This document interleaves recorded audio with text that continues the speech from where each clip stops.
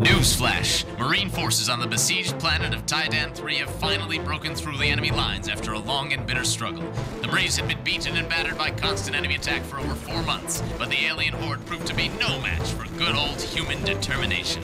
Field Marshal Santiago says he is certain that Titan 3 will be in human hands by Christmas.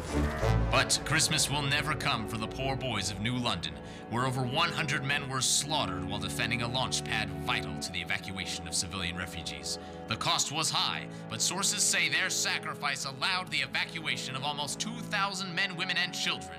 Boys, your sacrifice will be remembered. Yes, their sacrifices, along with the millions of other sacrifices being made throughout the outer colonies every day. Ours is a fierce enemy, bent on destruction, but humanity has persevered this far, and we have no intention of stopping now. And wherever the fight takes us, wherever the challenge should arise, the United Nations Space Command will be there, fighting for everything that makes us human. The United Nations Space Command, protecting Earth, protecting humanity, protecting you.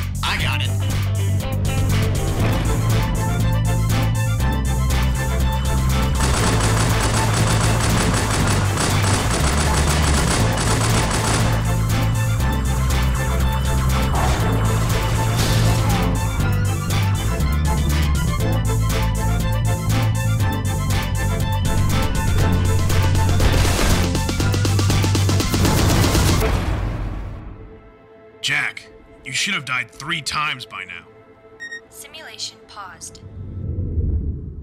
And we should have had intel that a force this size was even in the area. Intel's not always perfect, Jack.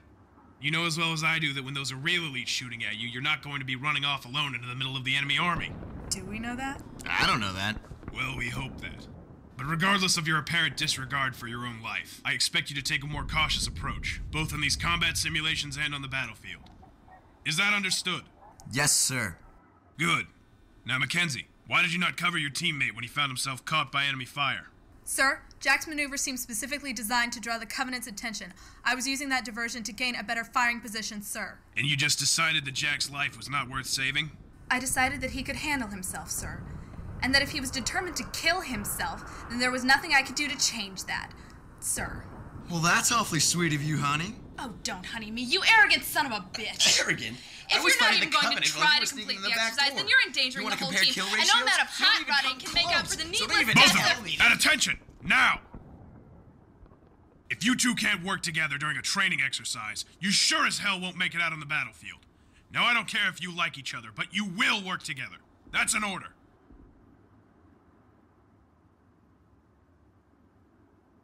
God damn it, you are the two best soldiers that Earth has to offer.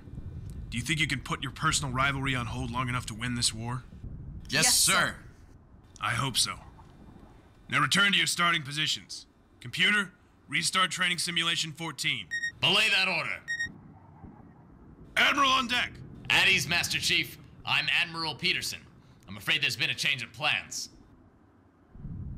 The United Nations Space Command has sent me here with new orders for you and your men. Now, I don't have to tell you that we're fighting a losing battle with the Covenant these days, but what you don't know is the specifics. Now, this is classified, but our estimates show that at the present rate, our fleet could be all but annihilated within a matter of months. I have been given the task of finding a way to turn this war around, and I think we just found out how.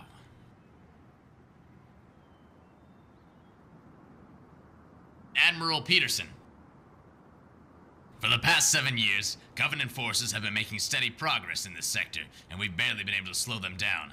They've glassed world after world, they left most of our fleets in tatters, and they haven't even paused to take a breath. But then, 2 weeks ago...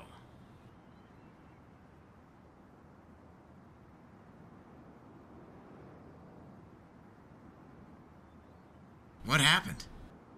We don't know. Simultaneously, all across this sector, every single Covenant ship disengaged from battle and headed at top speed for that star. Is there anything significant about it? Not that we can see. It's got 3 planets, only one of which can support life.